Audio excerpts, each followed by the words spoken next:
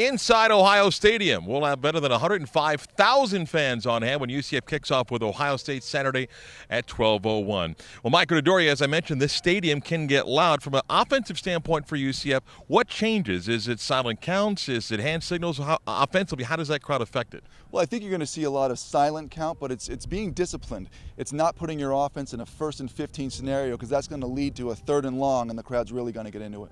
It could rain. They say forecast 60% chance of showers. If it does rain, how does it affect the game plan offensively and defensively? Well, you're going to have a wet ball, and offensively you want to secure the ball. UCF is known for the smash mouth type of offense, running the ball between the tackles, and it's going to be up to Storm Johnson to make sure he controls that ball and keep it secure.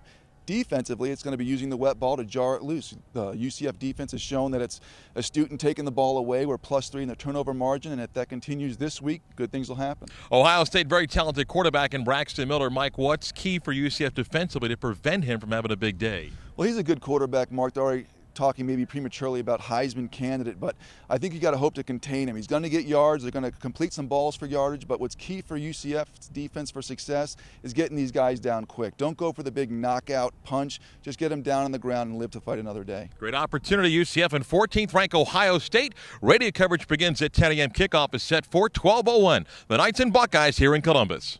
So, Night fans, this is Brent Harvey. Come out September 15 as we take on FIU and pack Bright House Stadium.